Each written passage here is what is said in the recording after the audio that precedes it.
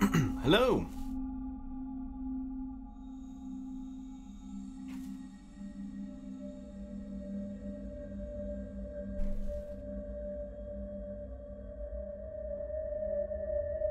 Hi, Subglitch.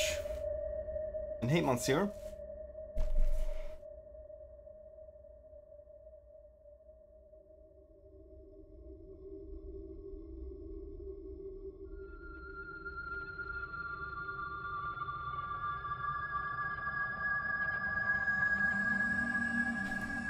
Well, welcome. Thanks for joining. How'd you hear about the stream?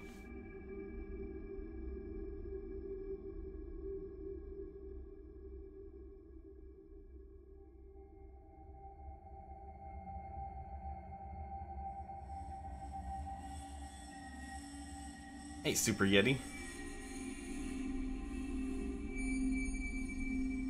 Oh, from my YouTube channel. Interesting. I should probably do more with the YouTube channel, huh?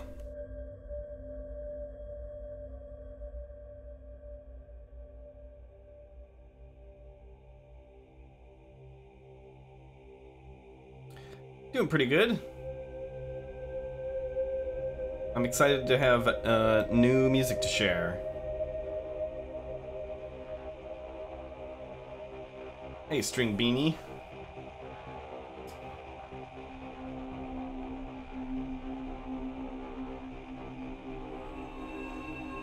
Hey, Thomas.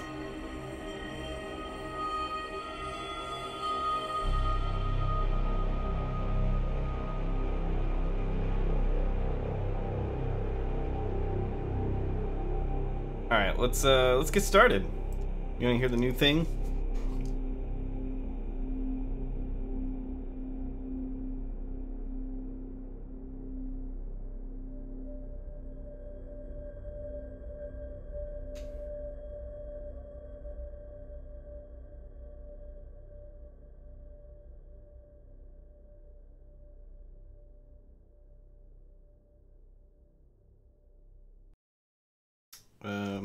Oops, looks like I put Voxengo on the wrong channel here. Hang on, let me set this up properly.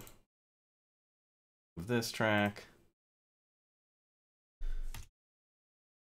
Hey, TJ. Welcome back.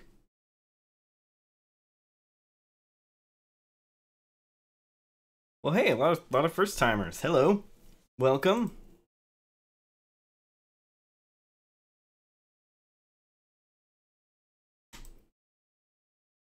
Alright, so, for those of you who don't know, I'm Ben. You probably know me from my work on FTL, or Into the Breach, or The Dark Side Detective. And twice a week, every Tuesday and Wednesday, I share whatever I'm working on. And in the last couple of months, it's just been Below Zero, because that's really all I've been working on lately. I'm currently working on Subnautica Below Zero. It's the standalone expansion to Subnautica, and to be clear, I did not work on the original Subnautica. Hey, Pinky Pancakes, that is a fantastic name. Hey, Time Traveler, well, I'm just about to get started, so you didn't actually miss anything. Hey, Joth, welcome back. Alright, so this is maybe going to be used for the title screen music, I'm not sure.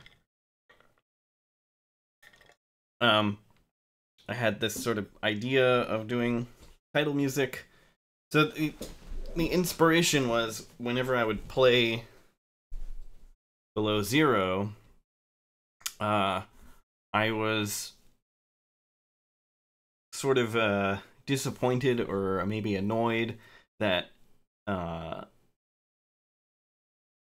the title screen had the music of the title screen from the first game. And I'm not saying there's anything wrong with the music from the first game, just that it was bothering me that I was playing a new thing that had, like, and I'm, like, logging into this new game, and it has old music in it. So I was like, man, I really want to have something in place.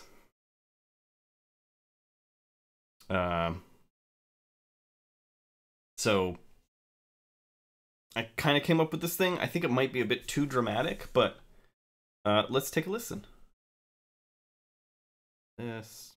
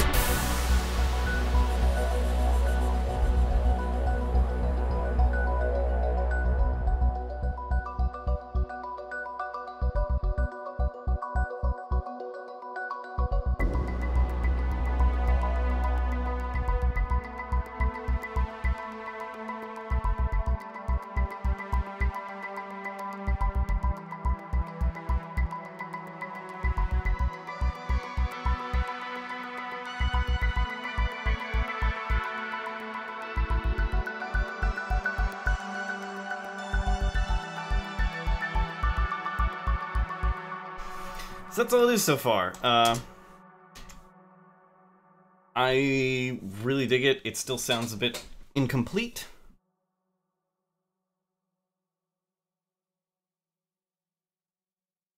So yeah, I don't know. It's still haven't really decided what to do with it yet. I am very happy with it. But we'll see. I think we well, I'll probably just get it in the game and at least have something new for the early access players, because I really want, so to me, like, title screen music is like a super important part of the experience of a game, because it informs the player of, well, the best title music will inform the player of what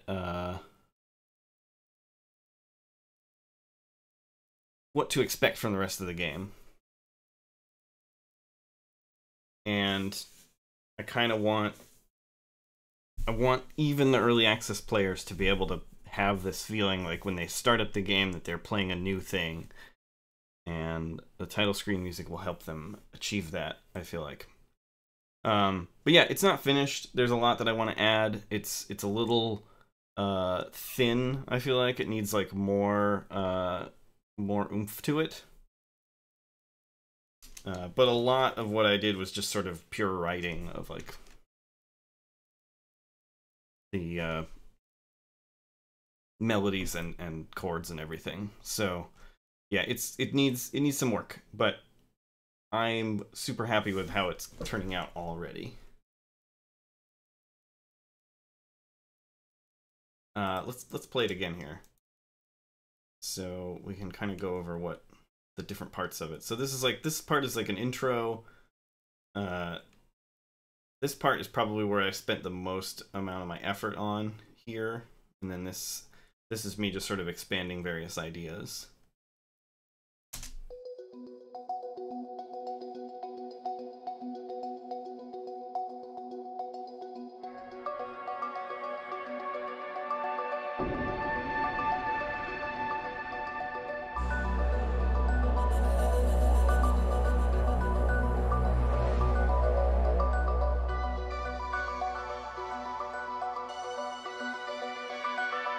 Oh yeah, so for this part,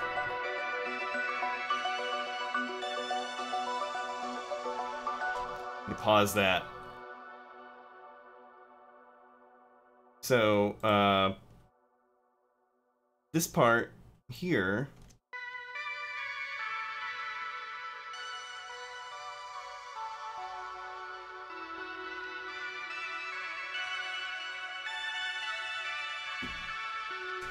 That is taken from another track that I already did, and I've shown a couple of times on the stream, and maybe we'll load it up later so you can hear it.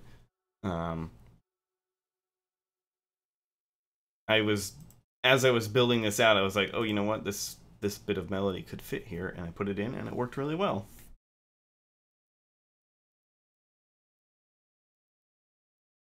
Hey, Otter Taco. I love it. TJ asks, what do you do when you don't have to make music for games? Well, making music for games is my full-time job. So it's what I do. I'm hoping to eventually get time to do more live music.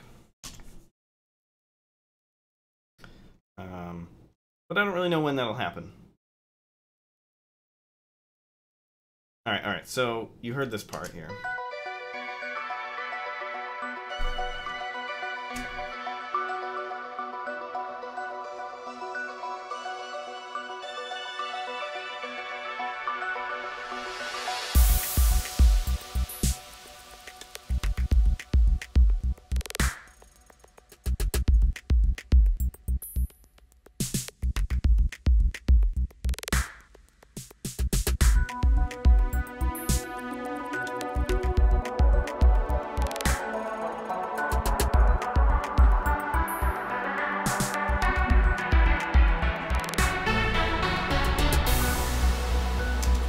So let's see here. This is a bass line. This might get changed too. It's kind of boring. I really wanted it to be simple, and so it is, but still not really sold on it yet. The fun thing about doing a 3/4 time signature was I had to like totally rethink the percussion, which is fun. Because for Below Zero, I've been sort of like falling back on certain patterns. So this has been good. Okay, so let's see here. This is a fun thing.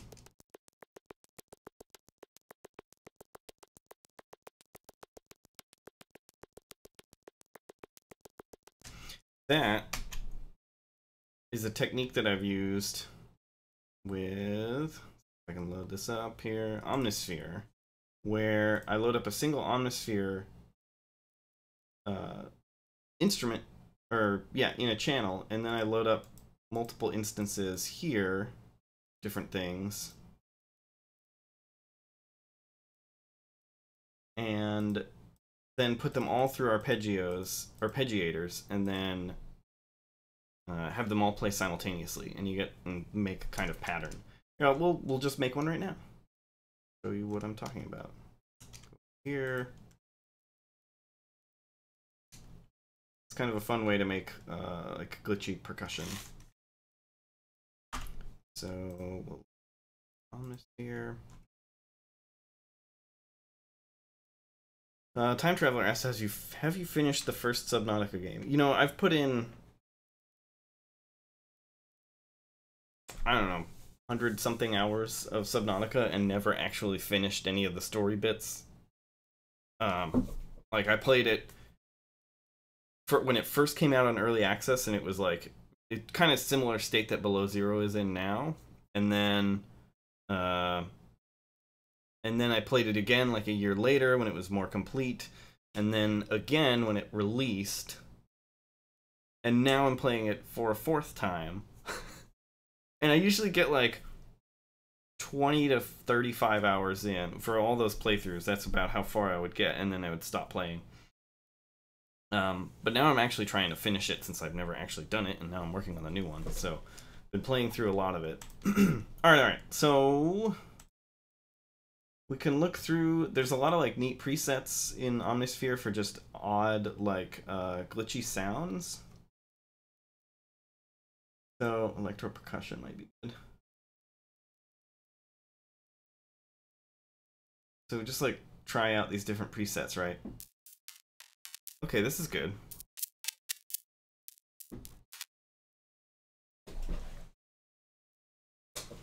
So this is like, boy, I gotta get one of those stream decks so I can quickly change cameras here.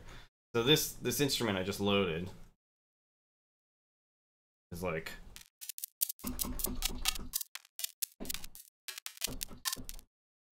pretty nice. Here's another one.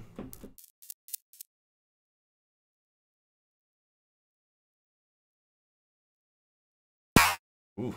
Alright, alright. Let's just try, let's start with this. So we get this little glitch thing. So then I load up the arpeggiator. Ooh, start with blank.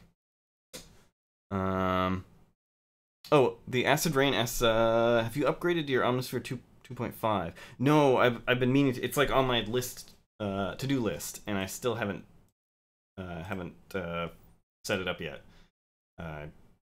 Just haven't gotten around to it, but it looks awesome. Okay, so we load up like, this is an arpeggiator, so,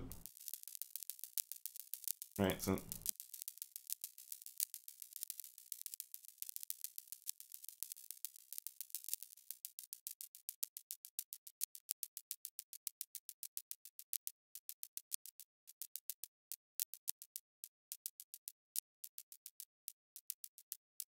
now we've got a little sound, and then I go to the second instrument here. This one's blank now. We're gonna actually before we do that, we're gonna mute this so we can check this out without anything sounds. We'll also put this one on channel 1 so that it gets the same MIDI input, and then we'll load some other glitchy thing. Electro percussion. Let's see here. What else we got? Make sure it's not too loud.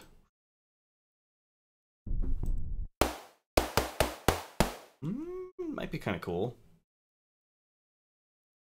if we turn it down. Sure.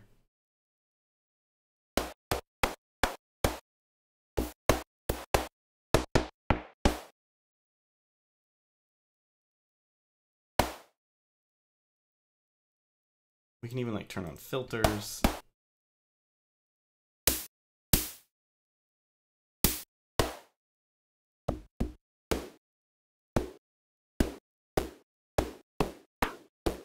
Well, that sounds awesome, right?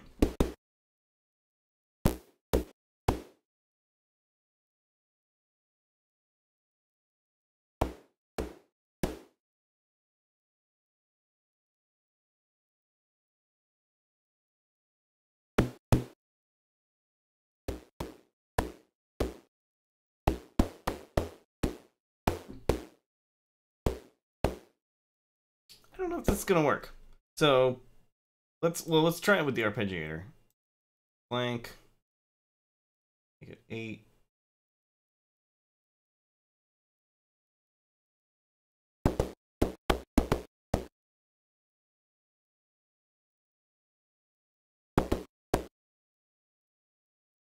Make it 16 steps.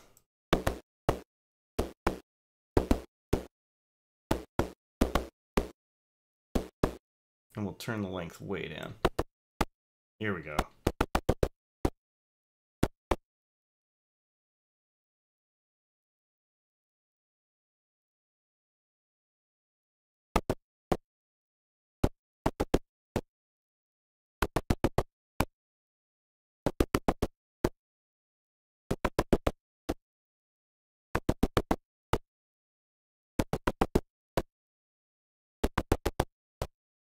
Turn down this.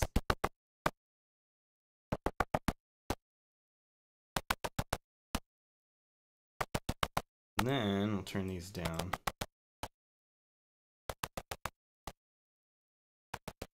Now we turn this back on.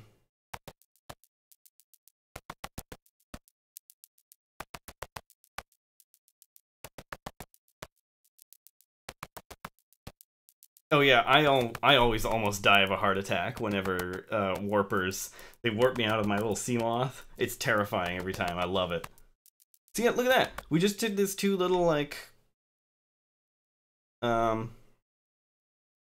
we took two little glitch sounds, we put them through the arpeggiator, and now we have a neat little rhythm. It's fun. Hey, Sultanas. And then you can further edit it by like changing the EQ around. That's a little nicer, right?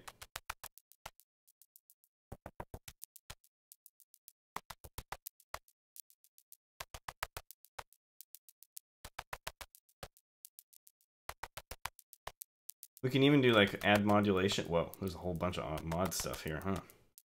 I'm pretty good. We're just messing around with making glitchy percussion patterns, and it's really fun. We can try another one too. Let's see here. First, let's mute these other ones.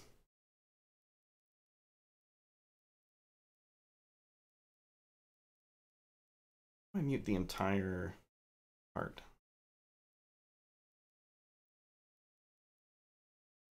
I'll just turn off the pieces of them for now. Okay. Third one. What else we got in here?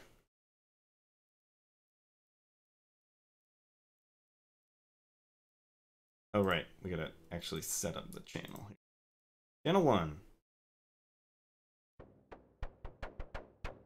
Oh, that's kind of cool.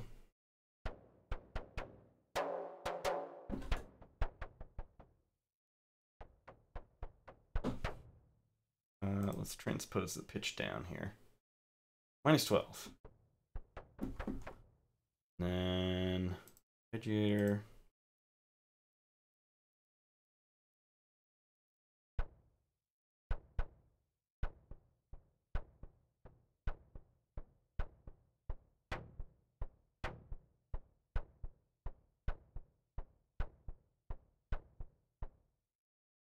All right, so now we turn all this back on.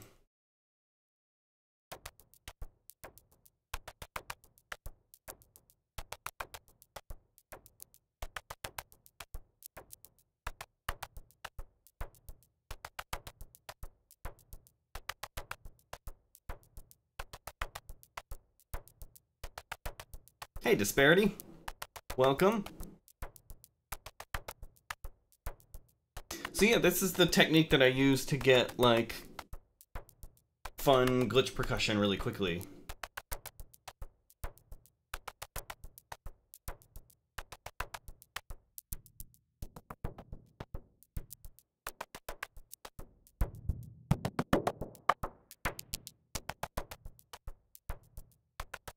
And then you can, you know, add other stuff. We can do that morph filter that we do a lot of.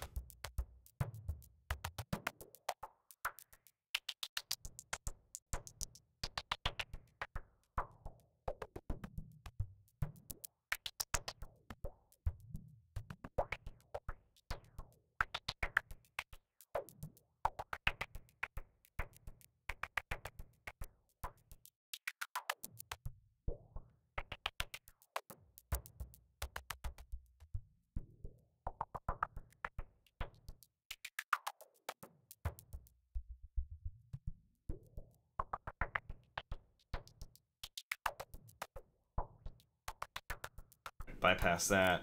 You can also do like add a delay.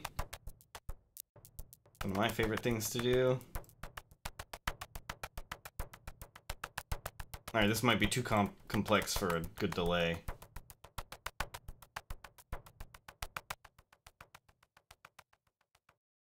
But it's an option. Discard. So yeah, that's how I did the one. Just like a little bit of extra percussion. I'm going to keep that around because it's pretty neat.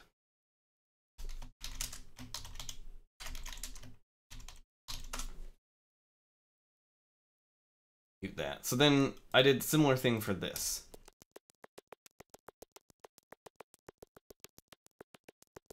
This is a 3/4 time. It sounds a little different than the other one. So anyway, yeah. Go back to this part here.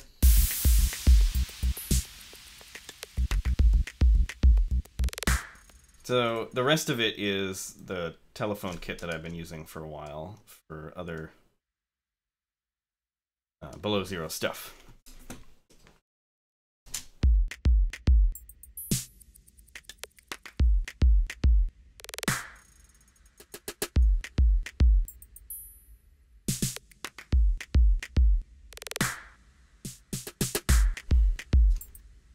it's fun doing this kind of style of percussion, but for 3/4 time. It's an interesting challenge.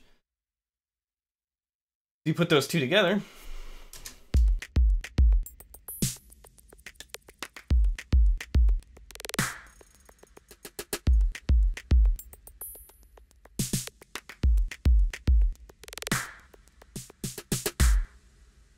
and then you add the bass line.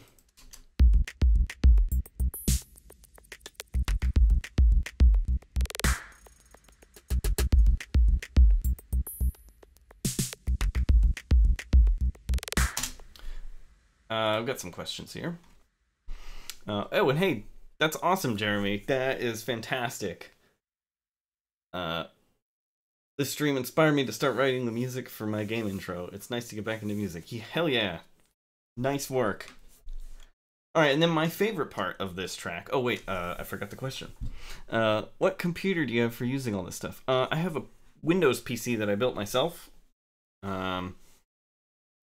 I built it a few years ago. It's a little old now, I guess, but CPUs haven't really changed much in the last several years. So it's quad-core i7. I wrote down everything somewhere here. Might be on my page. See if I did have a spot on my page here. Can't remember.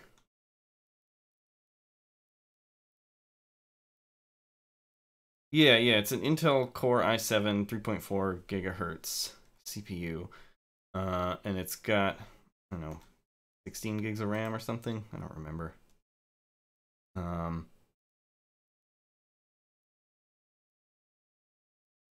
But yeah, it works nicely. It hasn't been an issue. Like, CPU power hasn't been a problem. Okay, so my favorite part that I did is this thing.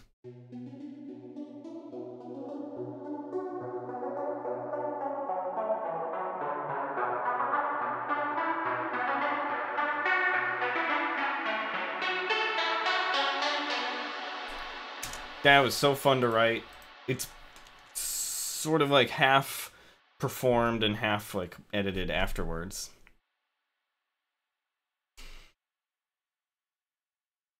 But it doesn't, you don't fully understand like what the melody is without some backing. So I'm gonna bring that in.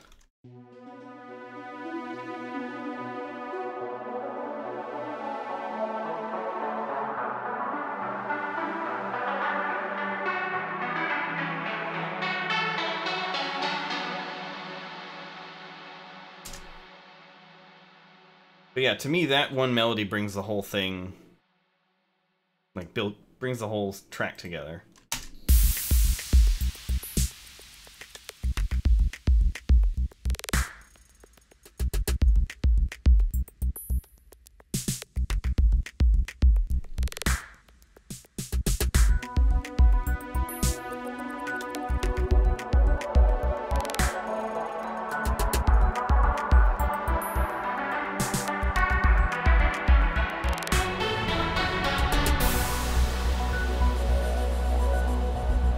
So yeah, there's some stuff in the background too. Where's that other melody? I think this is it. I added this to give it some more oomph. I don't know if I'll stick with that particular synth or not, but that, you get the idea. It gives it some more weight at the very end. And then we've got, you know, the sort of signature below zero, like bell arpeggios.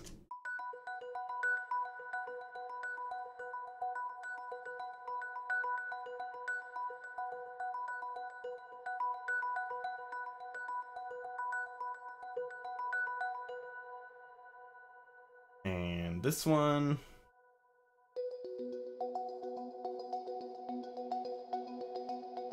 They're similar, they just have different instruments.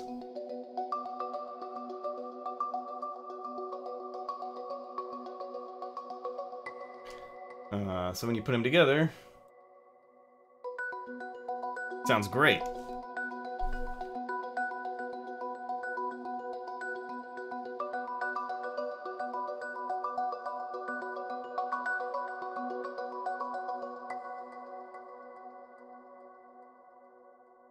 But yeah, this part is my favorite part in it, but it needs more depth.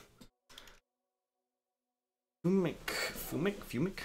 O2 asks, how can we have the dev watcher role? I'm not sure what you're asking, I guess. Could you explain what that means? So yeah, I want to have more, like, I want to have more, almost like more strings in the background or something.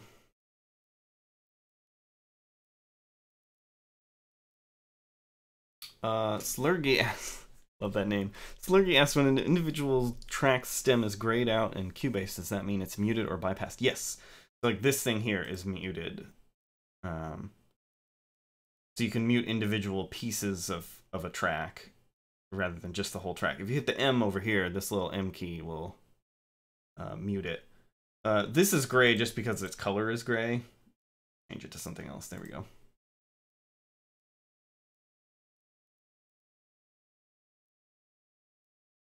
Well, anyway. So yeah, this is really the only like sort of pad string part in this.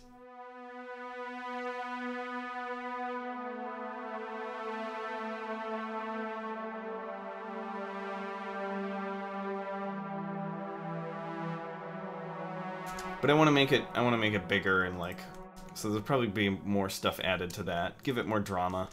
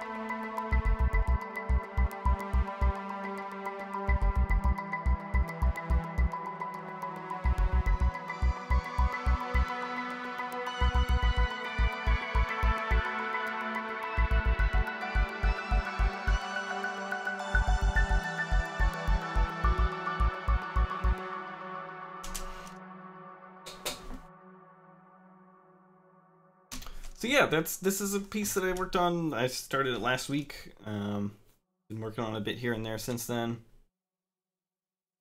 Now's a good time to go 9/8 meter. I do sometimes try to go for really weird time signatures. It can be really satisfying to do something really odd. I did 7/4 for some of the stuff in Into the Breach.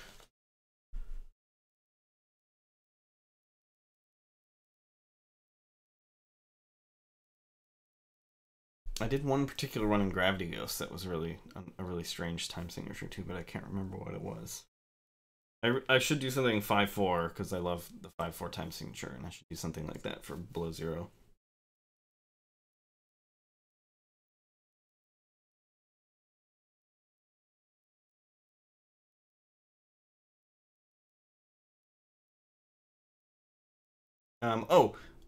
Let's open up the other track that has this melody in it, and so you guys can all hear what it sounds like in the other piece. This part.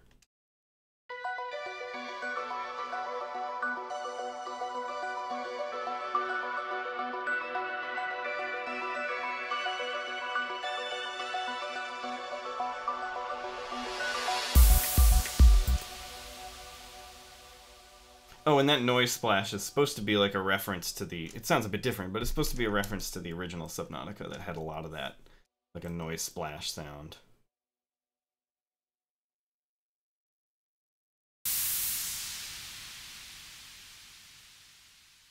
Doesn't sound precisely like it, but I think people who've played the original a lot will sort of recognize that reference, hopefully.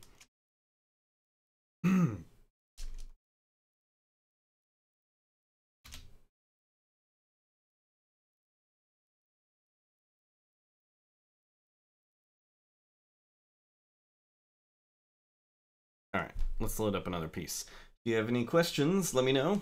I'm happy to answer any questions about game music or music production or game development, whatever. Being an indie.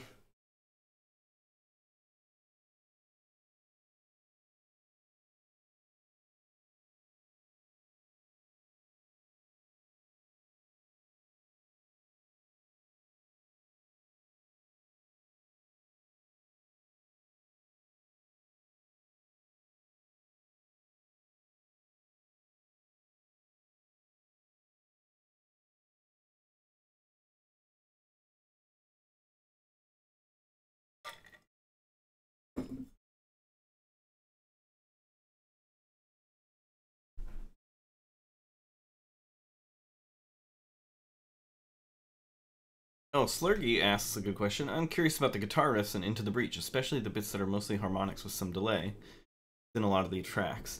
Were those played live or were they synths? Those were all played live by me. It's like sort of guitar rhythm parts. It's like muted guitar. Played on this guitar right here. It's my Fender Stratocaster HSS. I love this thing.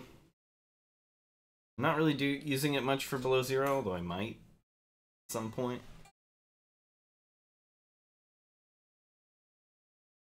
That was sort of like the signature sound of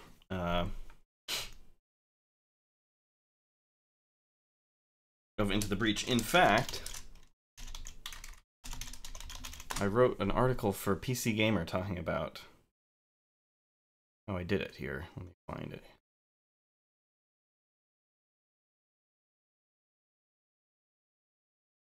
There was a brief time when I was writing for PC Gamer, and it was pretty fun, but too time-consuming.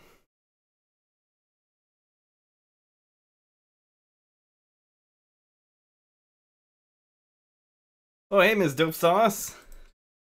Hello! Here's the article.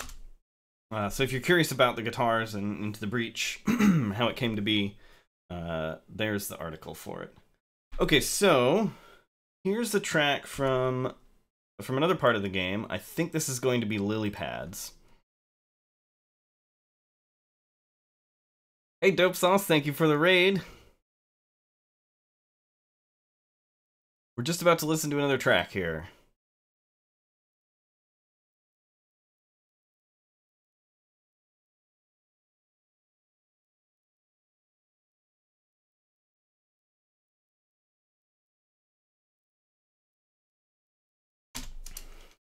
Alright, so this is probably going to be for the Lily Pads area.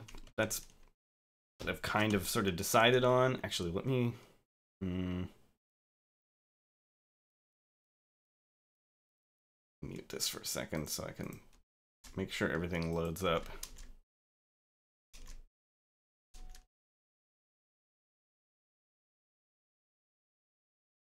Alright, and this one's also unfinished.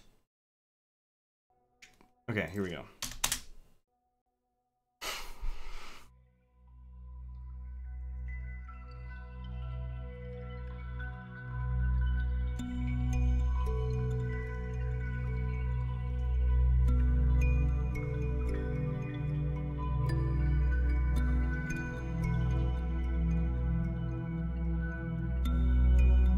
Hey, thank you!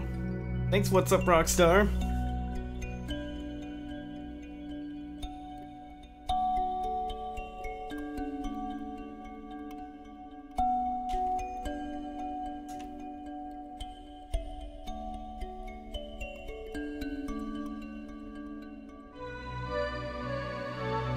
Alright, so there's that melody we were talking about.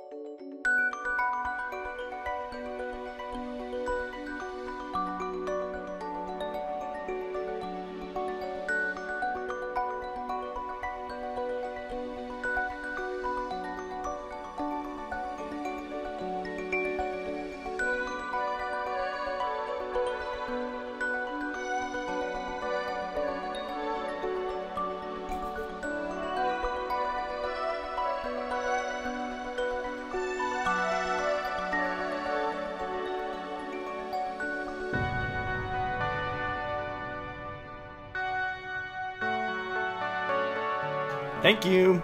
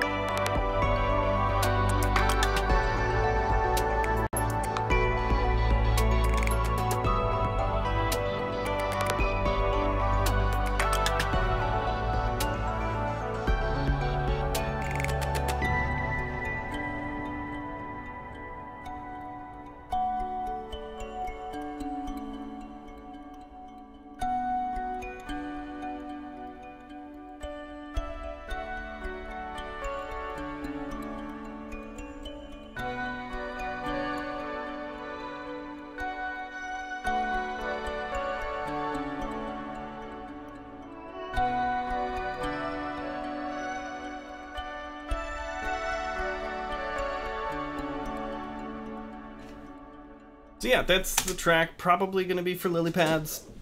And I took that melody, this thing here.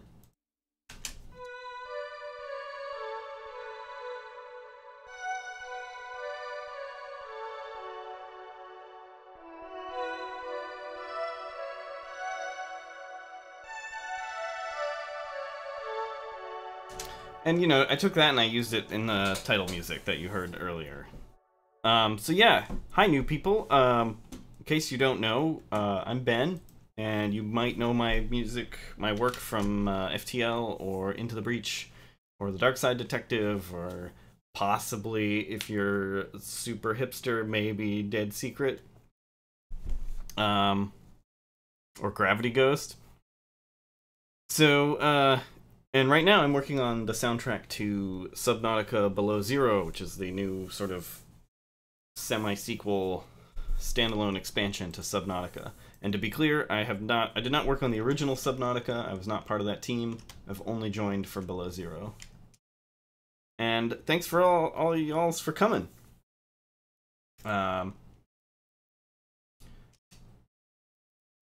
It's cool, and thank you for the raid, Ms. Dope Sauce.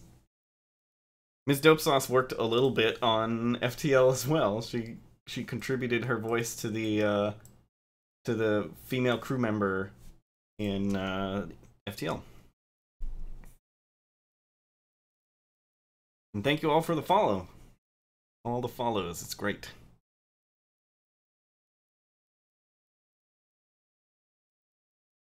Alright, so let's load up another new track. This one is brand new. No one's heard it yet. I started it yesterday. So this will be the first time I've shared it.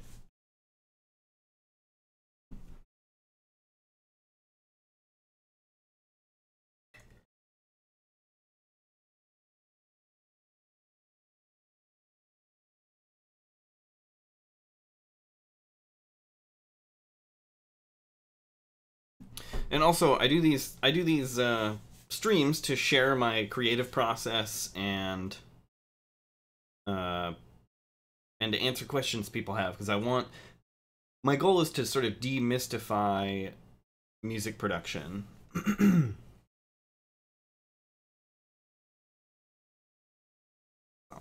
Anyway, my goal is to demystify music production and make it easier to understand and show people that it's not like some kind of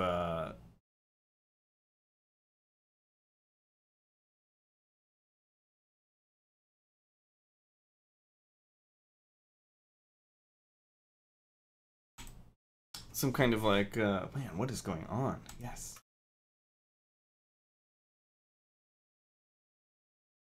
I want to show that it's not some kind of strange, arcane, mystical thing, and just like a thing that anyone can do, even if it's complicated and difficult.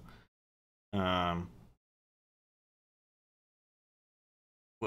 Alright, well, Cubase just crashed. That's new. Let's try that again. Sunstorm asks, are you the only music producer for Subnautica Below Zero? Yes. The goal is to have all the music replaced. Not replaced, but all the music will be new for Below Zero. Yeah, it happens. It's not a big deal.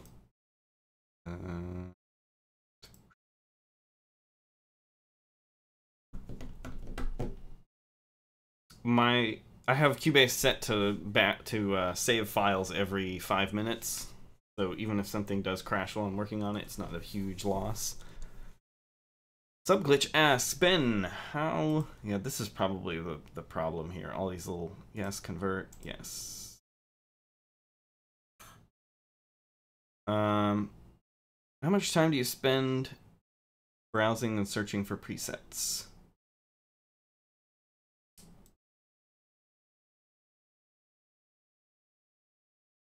Oh, I see what happened. It's okay. It wasn't a very useful thing anyway. I do spend a lot of time. Less time now than I used to. A lot of it is just getting to know the instrument that you're browsing presets on. You kind of know where to look for the things that you want. And some of it is just experience, where you kind of know how to get the sound you want. But I do still spend a lot of time browsing through presets. It's just a thing that you kind of have to go through. Alright, let me make sure everything sounds okay, and then I'll...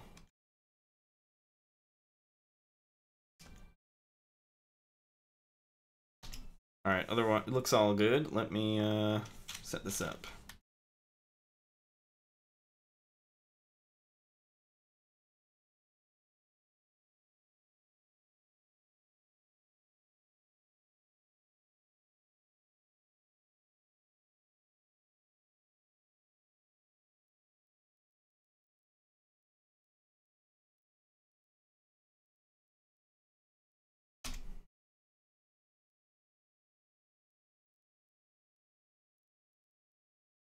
Alright, so this is a new track.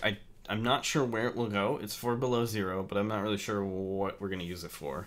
I kind of started it on a whim. And so didn't really have a plan when I started it, which is fun. Sometimes you get interesting stuff when you do that.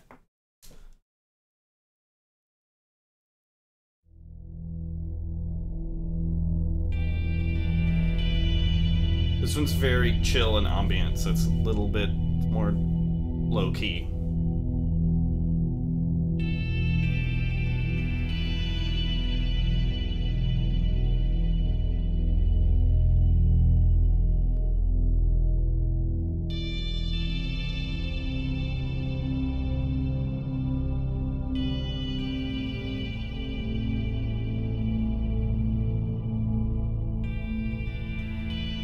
Jacob, this is a different thing than what I mentioned before.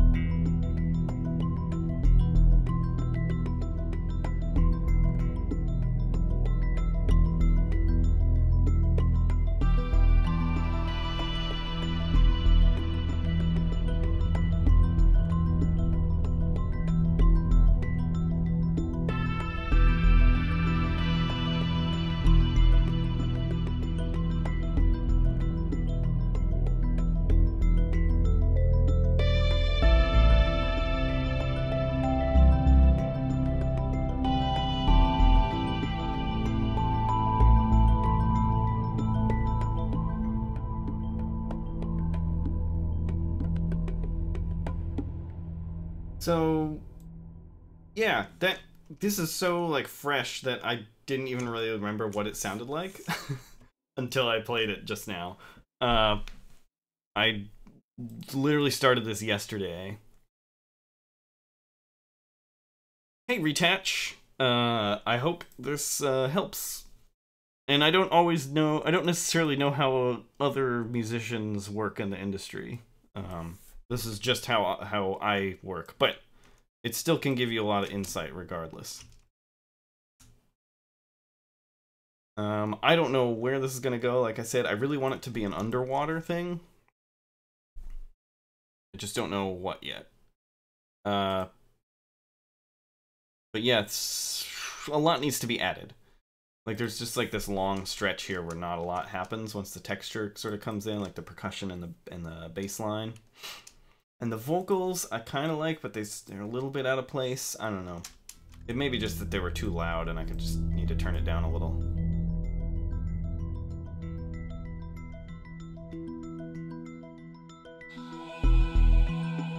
Yeah, it's too loud.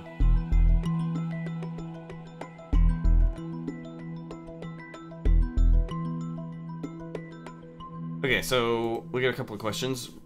This is not FL Studio. This is Cubase. Cubase is what I use, although I do use Ableton also for live stuff. I don't know where this is going to be used. This is definitely like a music for some kind of biome. Exploration. I intended it to be underwater, but that's pretty much as far as I've gotten so far. I don't really know where else or what precisely it's going to be used in. I was zipping around the map yesterday in the game, looking at different areas and talking with the team about what kind of vibes we're going for different places. Possibly tree spires. Maybe this might be cool for that.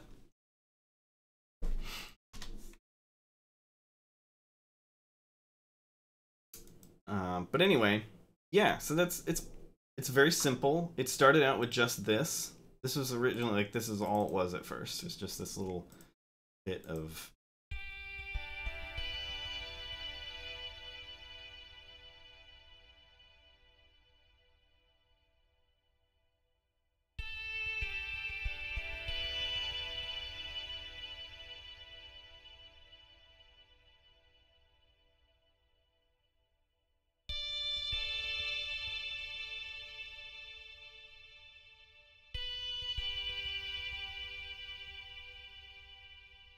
And then I just sort of built on top of that, added this like pad underneath. Thanks for all the follows, everybody. Retouch asks, do you often imagine a scenario and then produce towards it, or are you more often producing for music for a particular scene already captured? It's a little bit of both. Most of the time I ask the team of like what vibe are we going for this area, or what does this look like, or whatever, and I'll look at the art, or I'll play it in the game, and I'll sort of, hey, thank you for the host. Look at the art, play the game, get a kind of feel for what they're going for, talk to the team of what they want from it, and then I'll sort of write from there. Or I often just start writing stuff with sort of a general vibe of what I feel like could work in the game, and then midway through I'll decide where it should go, and then keep writing and sort of bend it towards that particular vibe or area or whatever. Oh yeah, so we started out with just that simple melody, and then I added this bed underneath, which is just like a pad.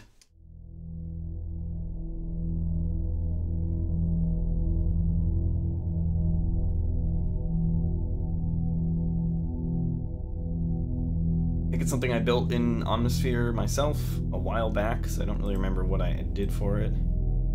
Just some kind of synth drone.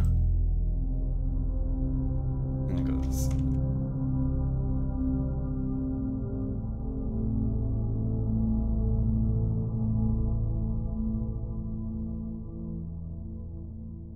But yeah, I didn't really even think about like the theory behind this or chords or even the scale. I was just sort of playing notes and going from there.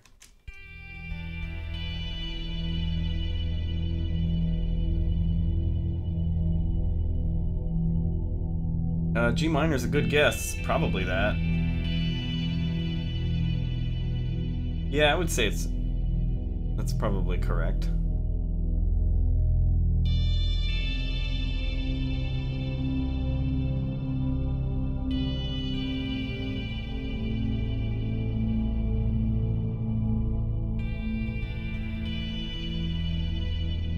Yeah, the bass line is an E. So I'm thinking maybe it's an E, some kind of E scale.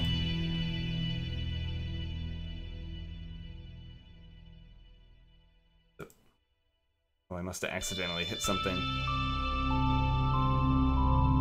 And this is a sine wave.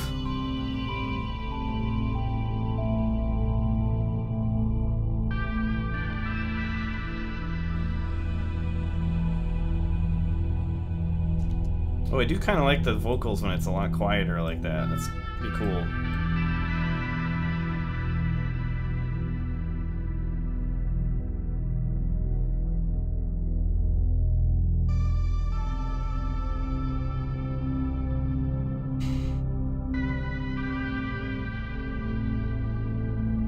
So then we've got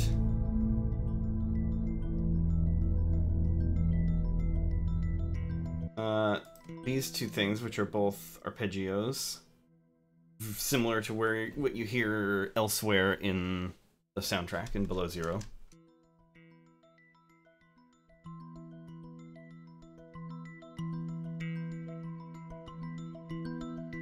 And then the bass line.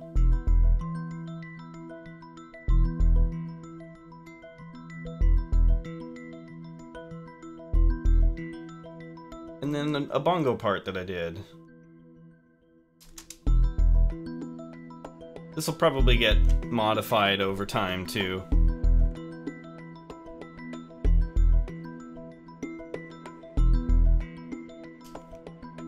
It makes for a nice like rolling rhythm. Everything's working pretty well. I'm actually quite pleased coming back to it today after away from it for a night.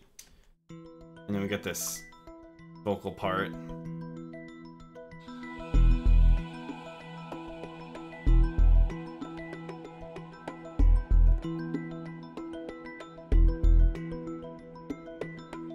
So yeah, I gotta add something in here. I don't know.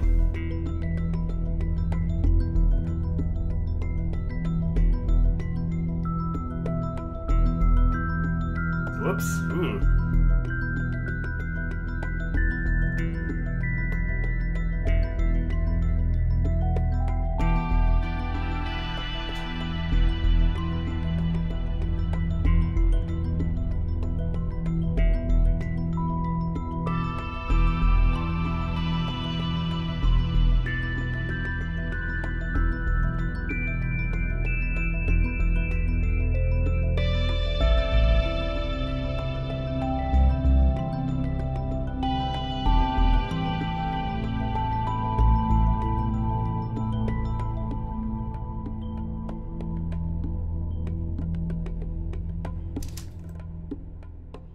So yeah, we can just like loop this.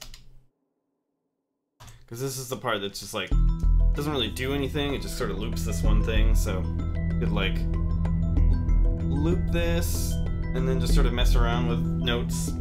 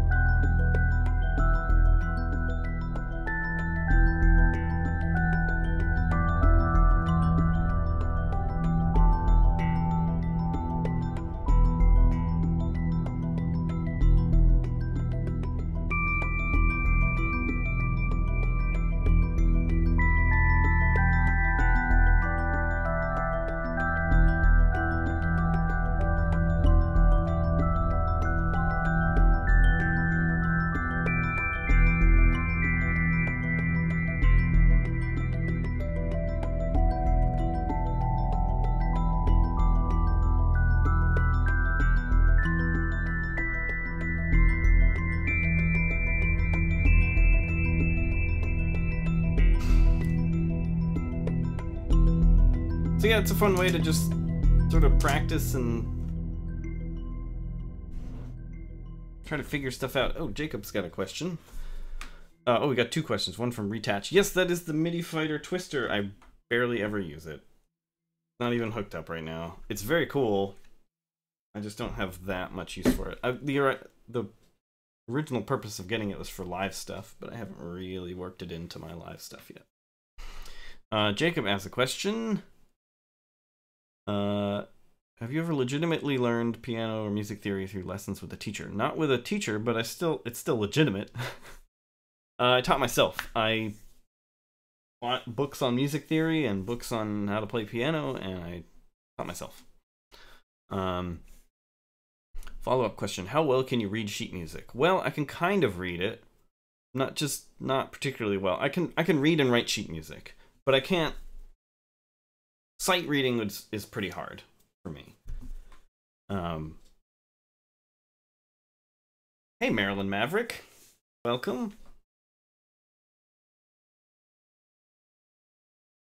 I haven't seen you in a while. So yeah, it's been a while since I sort of taught myself, and I feel like I need to like refresh.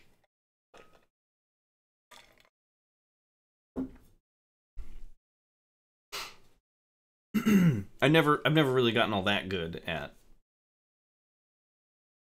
piano. As you can see, I was sort of just doing single note like melodies and nothing like nothing particularly complicated. After doing piano for a while, I kind of like just sort of stopped working on that, and I've been doing guitar instead. Although recently I haven't really been playing guitar either. Just been too busy with soundtracks, so. But yeah, most of my music stuff self-taught. I learned to read and write sheet music in high school for my band class because I played trumpet. But even then, I didn't really understand the underlying theory at the time. I could read it and sight read, but I didn't learn theory till I was an adult. Retouch asks, what's your live music like? Well, I haven't done a live show in like a year, but I use Ableton on a laptop with a push controller. And I'm hoping to incorporate guitar into that at some point. I'm going to start working on live music again soon. And I will hopefully... The plan is to add another live stream every week where I do live stuff.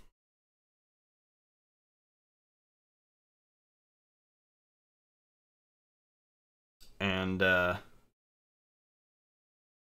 yeah, it'll be really fun because now that I have like this camera, I've got like the desk cam, I can like set up the push controller right here, and you can be able to see what I'm like working on.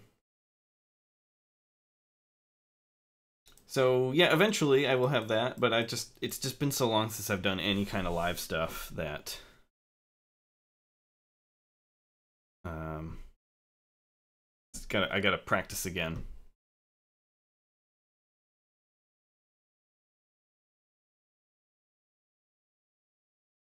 Oh yeah, that's a good point, Slurgy. Actually, yeah, I sort of like deconstructed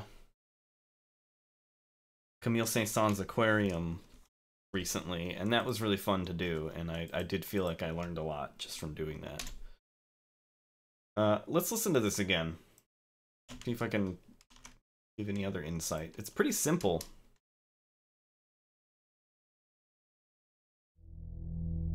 But I'm really happy with the atmosphere.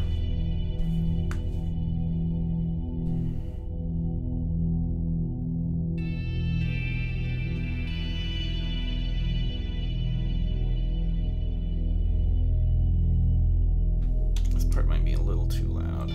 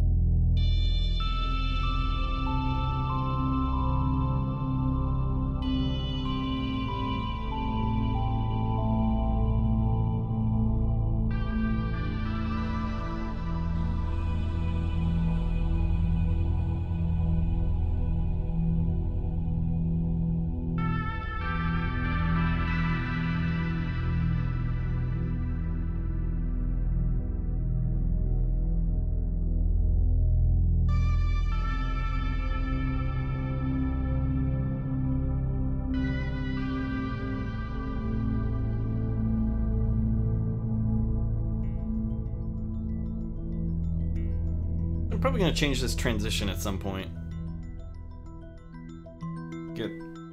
Make it a smoother transition.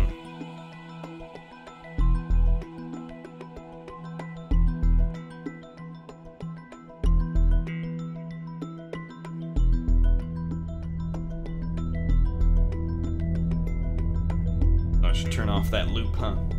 Boop.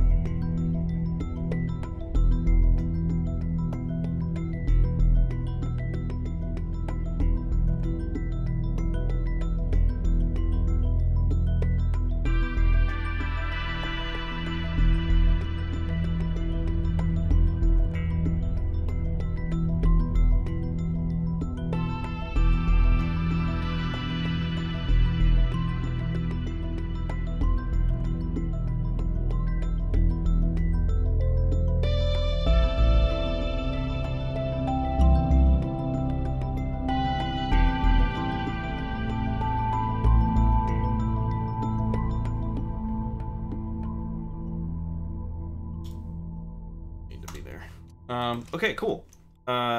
We got some questions now. Retouch asked, do you ever review other musicians' scores for tips on like a Discord server or something?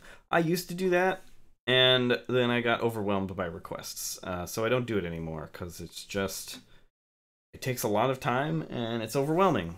So I don't really offer advisory type stuff anymore.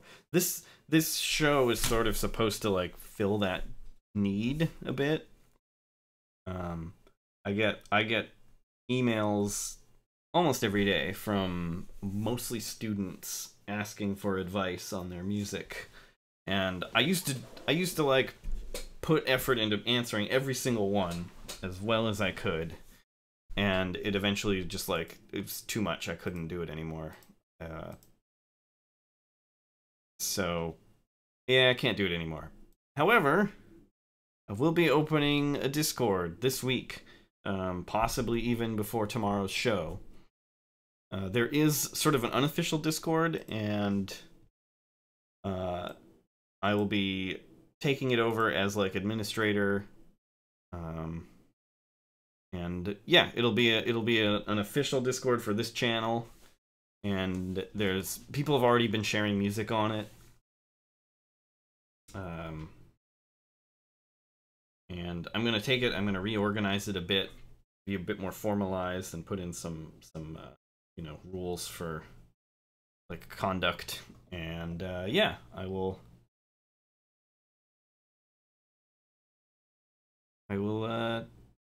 have that ready either by tomorrow or the next show. Retouch is asking, is this 120 BPM? I don't know. I don't remember. 95 BPM. But anyway, with the Discord, I hope to at least occasionally hop in and like give feedback on stuff that people have posted. Hope to, but I really can't promise anything.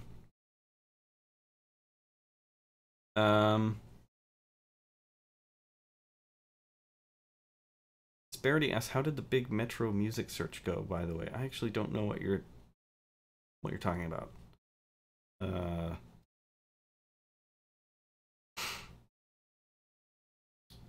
Jacob says, the caves that go through to get to the glacial basin. It sounds like it fits there. I don't think I've actually gone through those caves. I always just warp to the glacial basin and then wander around.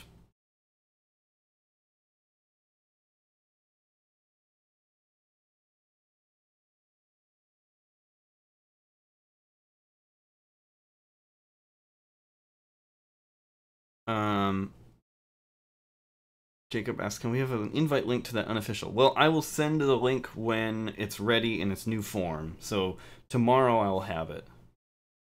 Or the next show, if not tomorrow. And I'll post it on Twitter too, so if you come onto Twitter, you'll be able to if you follow me on Twitter, you'll be able to get a link there too. Jacob asks, how do you decide what tempo your song should be? Do you just record something and then take a BPM from that? That's a good question. It's always kind of a subtle thing. I sometimes I'll just have an idea, like a rhythm in my head, and then I translate it to the BPM.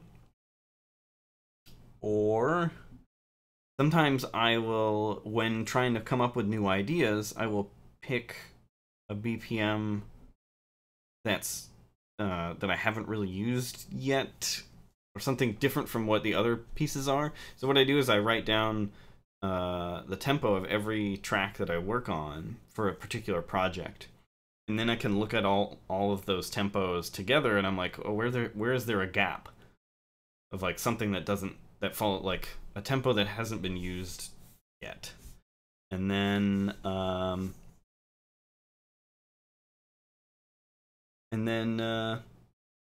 I'll try that out, and I'll just like work within that tempo.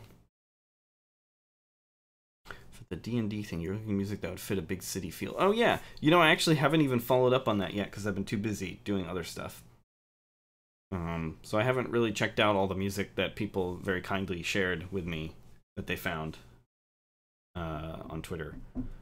Retouch asks, would you say Twitter is a good place for networking in this industry? Yes. I would say so. Pretty much all game developers are on Twitter. AAA, indie, all of them. Twitter is a very common communication tool among game developers. So I would say if you want to get into game development, and you don't have a Twitter account, you should get one.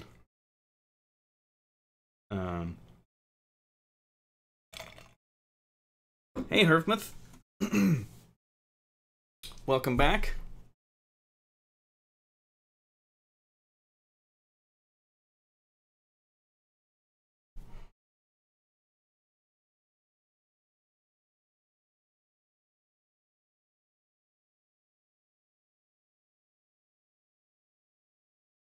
Timber96 asks, is it easy to start learning music? Not really, it's a bit hard.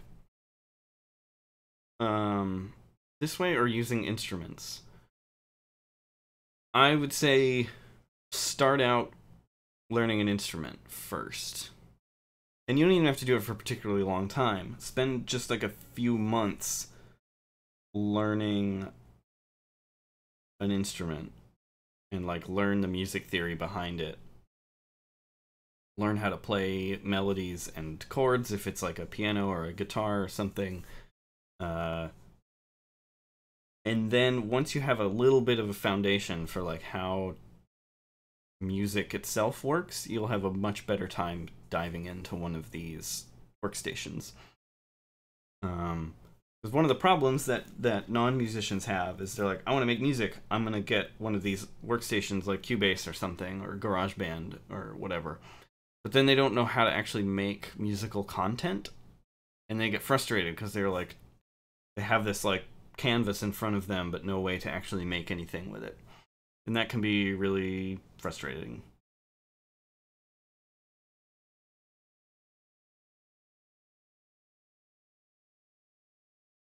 Yeah, Timber, it can be really confusing. I totally understand. Guitar's a good one though because there are a lot of resources for it out there.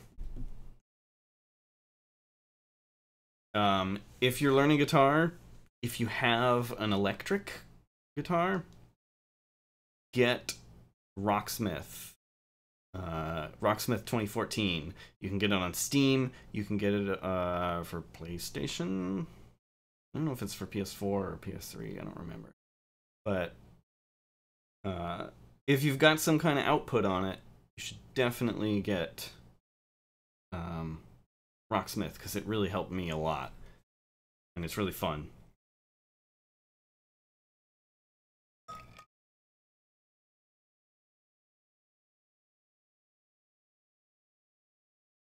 But yeah, stick with it. It'll get less confusing over time.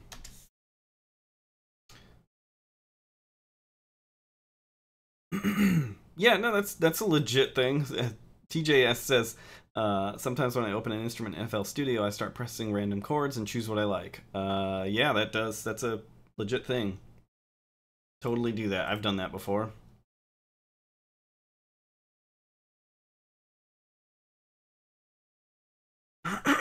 Excuse me. I mean, don't if you just spent money on an acoustic, don't go spending more money on an electric. Just keep going with what you have. Um,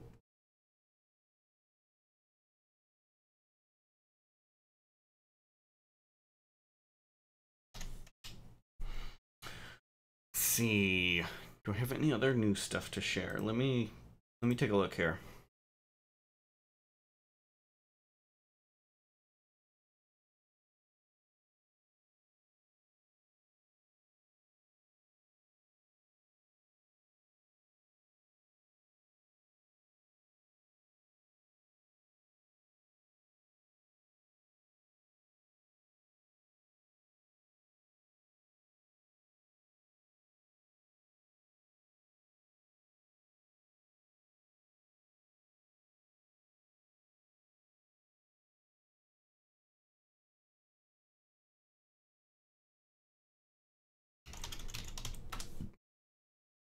But yeah, feel free to ask more questions. I'm excited to have that Discord in place once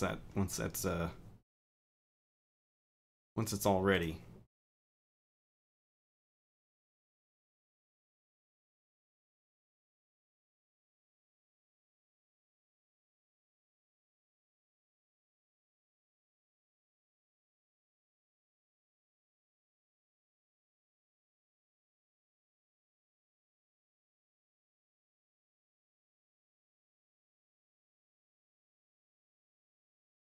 Well, since the glacial basin is the latest update,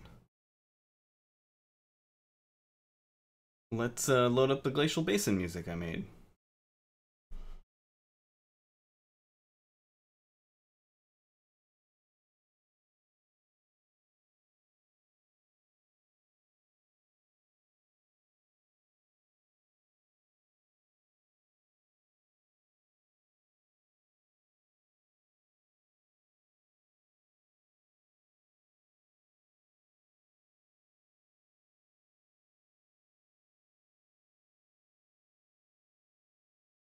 Oops, I think I loaded the wrong thing.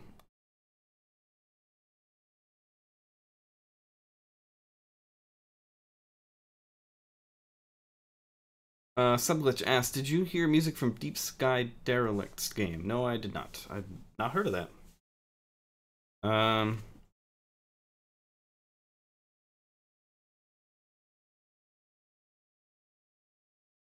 Retouch asked, "Is this your full-time gig?" Yes.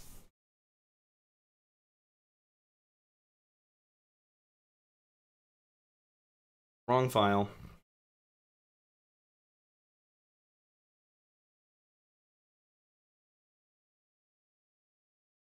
Oh yeah, the jukebox track.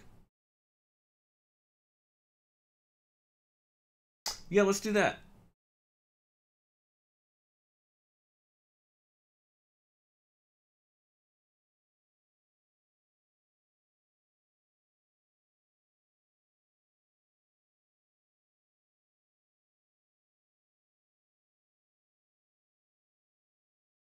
Let me find it here.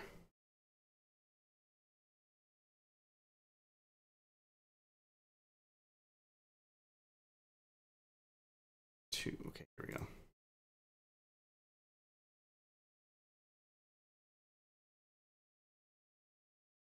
So yes, I just sort of gave you a one-word answer there, Retouch. But yes, I do this full time. I run my own business. I work as a contractor for game developers, and I also own the rights to almost all of my music. And so I sell it on Bandcamp and Spotify and iTunes and Google Play and Amazon and everything.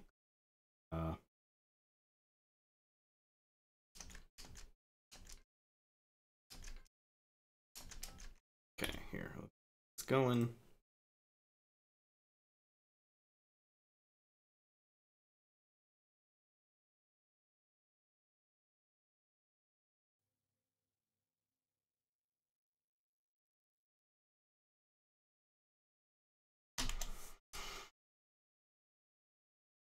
I say it very casually, like, "Oh, I run my own business and I own the rights to my music," but there's a lot behind that too. Like, there's much of my work is not just writing music, it's also running my business. Okay, so here's something I'm working on. This is an old piece that I wrote, originally started for Photographs, which is the last game that released of mine. And I started it and found that it did not fit at all for Photographs, so I sort of ditched it, but I really liked it, and I thought I would adapt it into something, but I didn't know what at the time, but now I think it'd be a good piece for the Below Zero jukebox.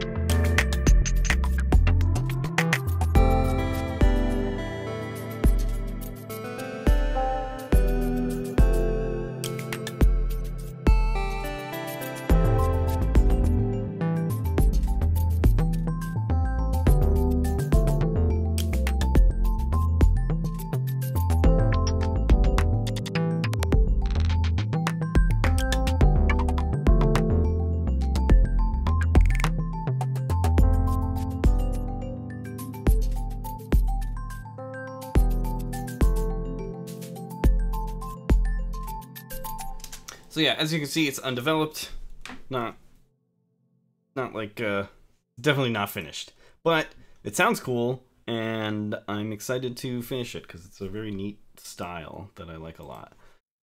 Retouch asks, where would you say most game developers first come in contact with you? Is it through word of mouth or a particular network? It's a little bit of both. But I am established, so whatever methods I use to connect with people aren't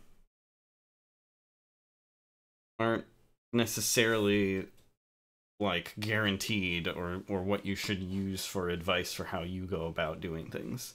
The whole reason I have a career is FTL. Like, FTL exploded, and I was in demand after that, and I am still in demand.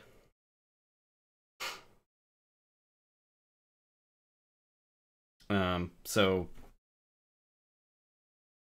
yeah, it's a lot of it's networking through friends and talking to people on Twitter, and a lot of luck. Slurgy asks, how did you get on FTL? So it was sort of a friend thing. I had been trying to do... I was working on Gravity Ghost at the time, and I was trying very hard to like break into this sort of new indie scene back in 2010, 2011. And so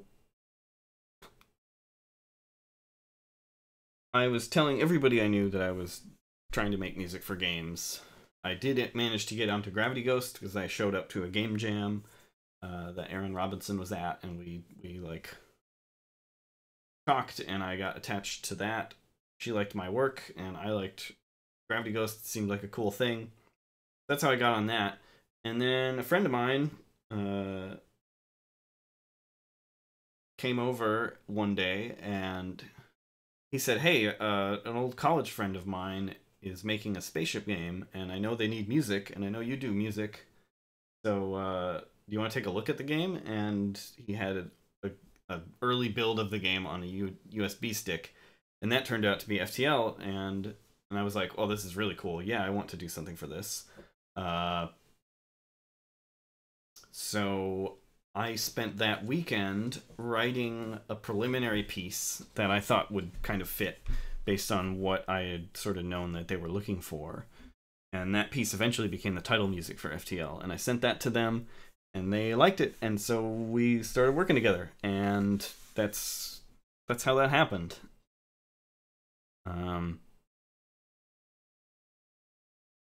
And, you know, at the time, I was talking with lots of people making, you know, just making games in their spare time, or in the case of the FTL guys, they quit their jobs and just worked on it full time. There are indies everywhere. None of us thought that FTL would explode the way it did. It was just making this cool space game. We thought that, we believed it was so like esoteric and odd, and like a spaceship roguelike strategy game seemed like such a niche thing at the time. This is before Steam's Greenlight program. So this was like before indie games just sort of like were flooding into Steam every day, you know, like it is now. And so nobody knew what the market was going to be like in a couple of years. So we were just like, oh yeah, we're making this weird space game, and maybe some people will enjoy it.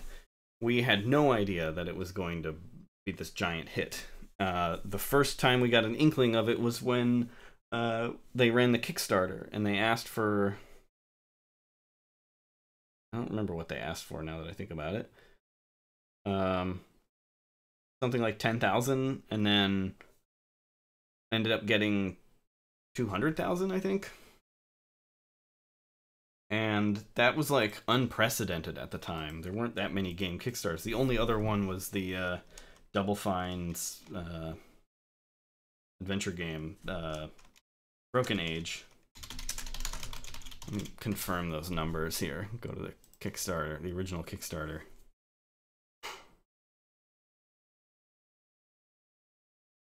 Yeah, 200,000, but they asked for 10,000. It was nuts. We had no idea. Or 20,000. So yeah, it was crazy. And then, of course, we still didn't really believe what was happening. And we were like, well, those Kickstarter backers represent the entirety of the players that we'll have. We for whatever reason, we could not fathom that it would keep getting more popular. So we were just like, oh yeah, we'll make the game, and it'll go to the Kickstarter backers. They'll love it, and no one else will play it. And then, of course, that obviously wasn't true either.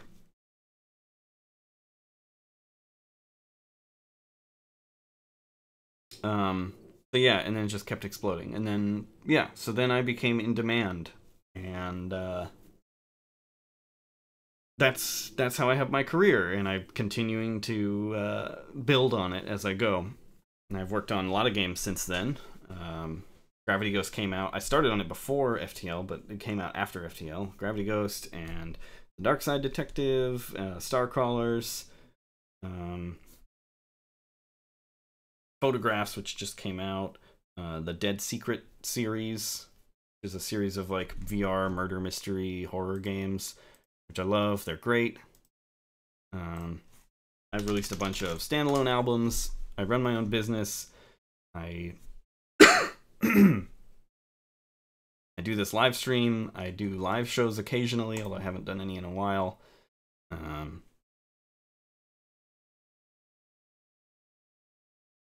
Yeah. So there's a lot of work that goes into it, and making sure that I have income continually. And change it to face cam here.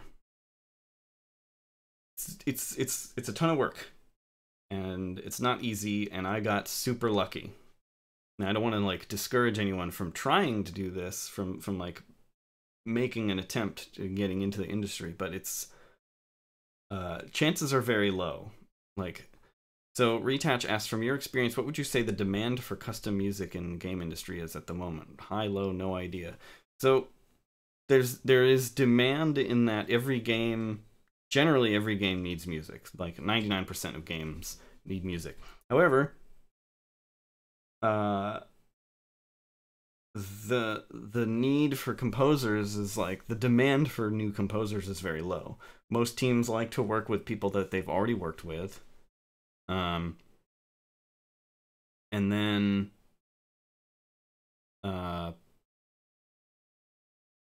you can have a team of like 20 people on a game, and only one of them needs to be a musician. You know, like Below Zero is a team of like 30 people, but there's only one musician on the group. There's like so many programmers. There's tons of demand for programmers, but like one musician can cover the music needs for an entire game.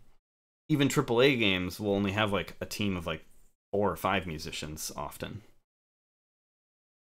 So it's kind of tough. And also, the other thing I want to emphasize is the thing with FTL and me getting it. It's not like I just like emerged out of school and then was like handed FTL. I am 35 years old. I was 29 or 30 when FTL came out. I had been spending years trying to get into the industry before then. Trying to make music for games. I made a lot of music for student games and games that were canceled. Lots of indie projects that went nowhere. If you listen to my albums like Chromatic T-Rex or Fragments, those have a lot of pieces of music that I made for games that never went anywhere. And there's sort of a saying in the game development community that it's like, you have to make like 10 games before you have one that's a hit. And that sounds about right. I worked on a lot of projects, a lot of different things before FTL came out, and that's one of the reasons why the soundtrack, is quality, because I had a ton of experience already. It's not... I think a lot of people will picture, when they think of me and like me as a composer, they imagine that I was like 22 or something and finished some sort of prestigious music school, which I didn't, and then was immediately handed FTL coming right out of school, and then like had success from there. But it wasn't. I had a ton of different jobs. Ms. Dope Sauce knows. She was there for it. She knew me before I was cool. And I worked at Google for a couple of years. I worked cleaning bathrooms at a resort hotel. I worked unpacking shipping crates at like 3 a.m. for the Container Store. I was an assistant manager at a GameStop for a little while. I did a lot of things. I worked at a nonprofit that... Thanks, Ms. Dope Sauce. I worked at a nonprofit that recorded books on tape for people with learning disabilities, which was an awesome job. It's one of my favorites I had before doing music. And all that time I was training myself to make music. I was writing music in my spare time whenever I had it. And teaching myself music theory and piano and banjo. Yes, I did play banjo for a while.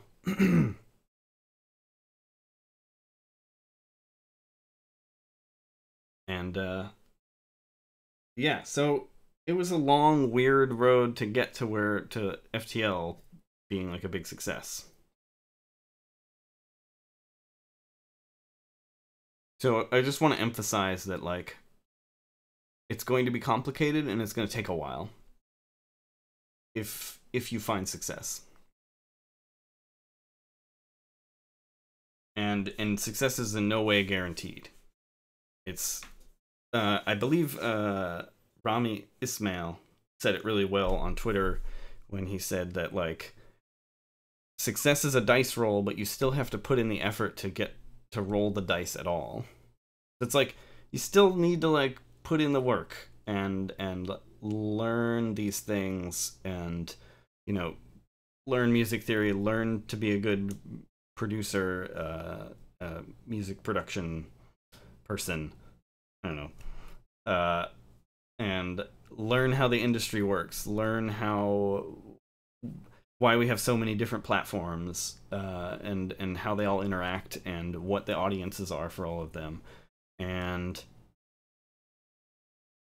learn networking, and learn how to meet game developers, and go to the things that they go to, and all of these things are relevant and important. And so the more you can do while you're looking for your sort of big break or a project that you can attach to, work on, you know, and the more you can do is the better.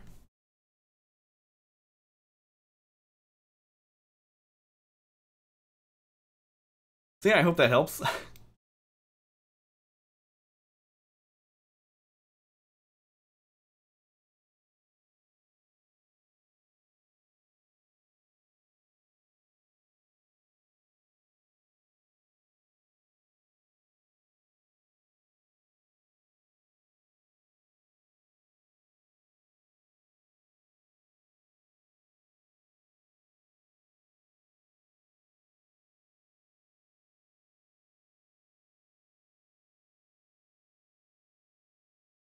Yeah, Jacob brings up a good point where it can be kind of expensive to get into this. Yeah, there's a sort of a significant initial investment that you have to make. Oh yeah, that's my octopus. That's Steve. He's sitting up on top of the water phone.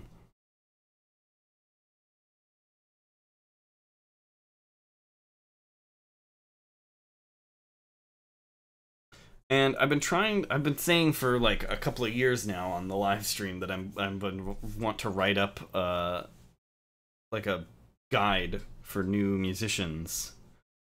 People want to get into computer music, and I never been able to like make anything that I'm really satisfied with. There's no really super cheap way to get into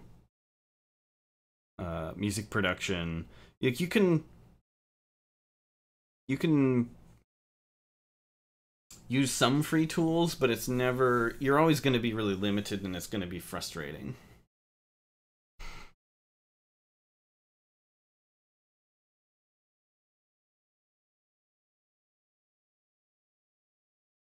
A pastron asks, is equipment 100% necessary to make music, or can software be sufficient? Well, it depends on sort of what you're going for, but I know that's a terrible answer, so let me revise that. You need some amount of hardware, but you don't need much. I would recommend getting some kind of USB audio device, like the Focusrite Scarlett, one of the Scarlett series. Get one of those, and maybe a little keyboard of some kind. And those two things will take you pretty far if you combine that with software. Larry Day asks, or Larry, I'm not sure, and I'm sorry if I mispronounced your name. How much do you think that you need to spend on a computer? Well, not that much. You want CPU and RAM for doing these things, and if you're just starting out, you probably don't need much else emphasized. But if you have a computer already, you can probably use it to make music.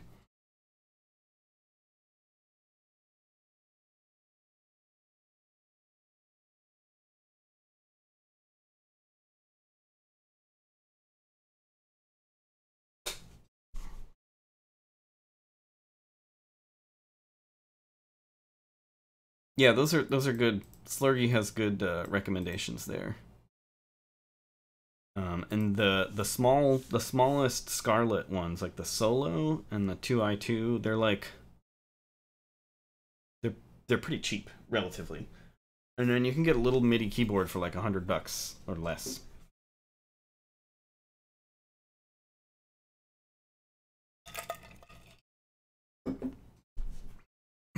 And then most of the digital audio workstations have a $100 version that's like a beginner version.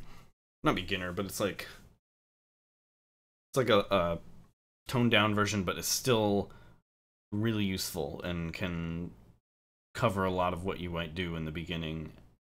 And they still usually work with VSTs, which is sort of a it's where you get like software instruments. But yeah, you know, I'll just write this stuff down and then I'll put it on the Twitch page.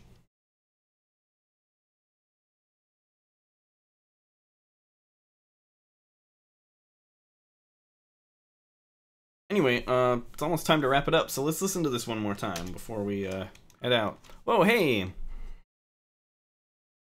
Thank you for the bits.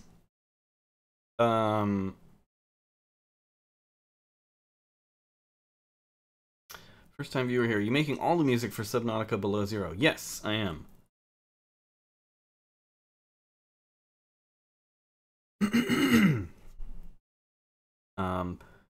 The plan is to have all of the music in Below Zero be new music. So anyway, this is going to be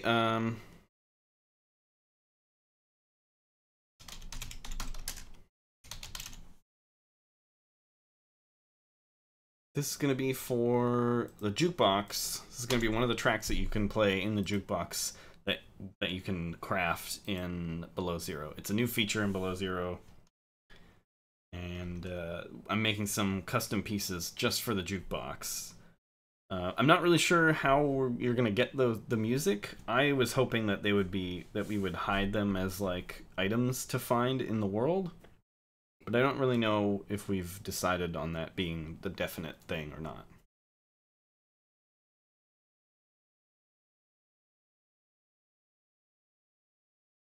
Retouch asks, when creating music that transitions from one scenario to a next, say a cave to an outdoor scene, are you considering things like key and tempo in these transitions, or is it often a simple fade out, fade in? Well, it can be both. It can be a fade out, fade in, and also stay in the same key or the tempo or something. It's totally up to it's based on the scenario itself. I may do like one piece that I split up into layers, and then have those layers triggered by different points as you go through a particular sequence or something. Or in the case of like FTL, it's like two pieces and they're very similar but have different energy levels, and it just crossfades between the two. So it depends entirely on what we're doing or what we're trying to go for. Yeah, I don't know how it would fit into the alien world thing, but I guess there's already debris and stuff scattered around in the world. So you can imagine that somebody's like PDA with a piece of music on it could also be scattered around. Alright, let's listen to this one more time before we head out.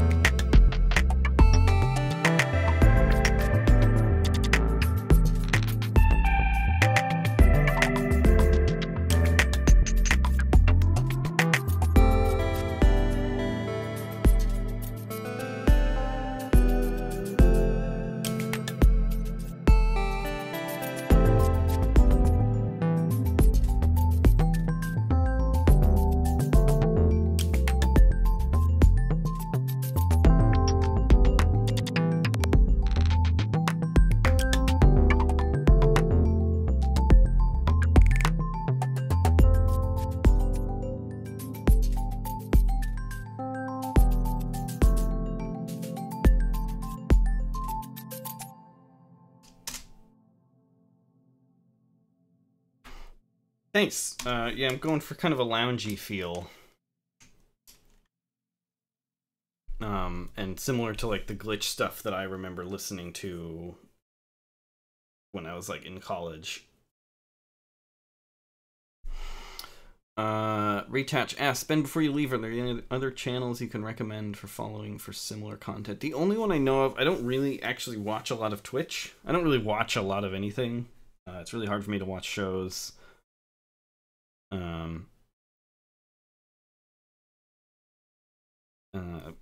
Or live streams. I don't know. It's like ADHD thing, maybe. I'm not really sure. But Autopilot, if you've ever watched Autopilot, if you haven't watched Autopilot, you should. It's pretty amazing. He does live streams where he like does live improv, and he's amazing. Autopilot. Let me make sure I got the spelling right, and then I'll.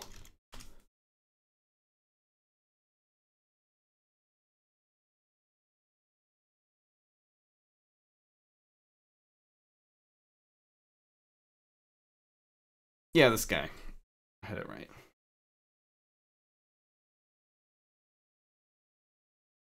Oh, he's live right now. Nice. Okay, yeah, you guys have found him. Oh, maybe we'll raid his channel here in a second.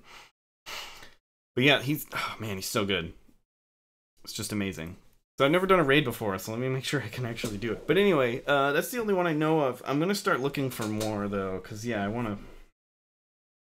I have been getting questions about that, and I don't know, and I'd like to see what other people are doing, because I'm just kind of like winging this myself.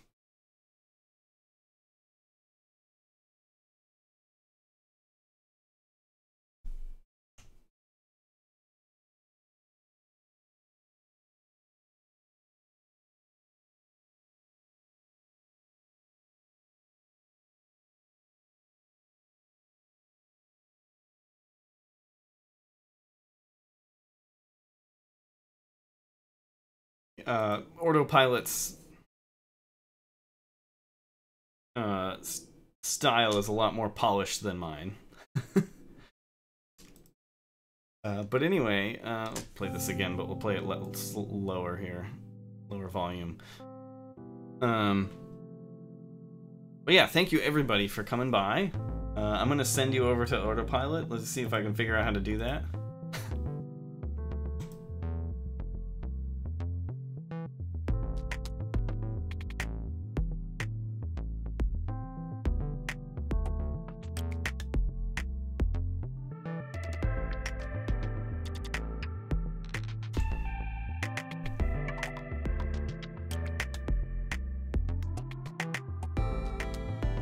Alright, so what's the difference between raiding and hosting?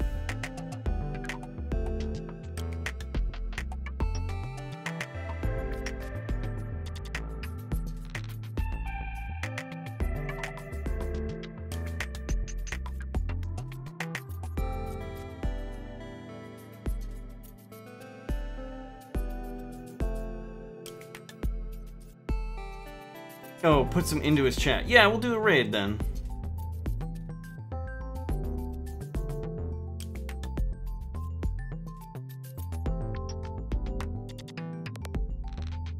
Oh, right, and hosting is that it shows up on my channel. Thanks, everybody.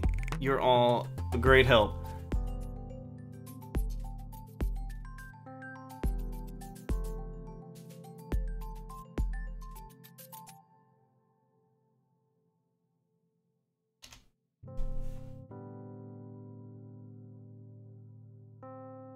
Alright, everybody, thank you so much. I will be back tomorrow at the same time.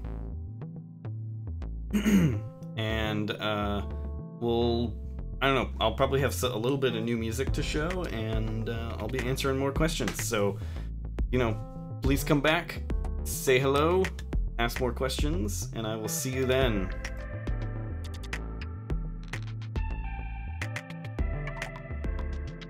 Alright, see you all later.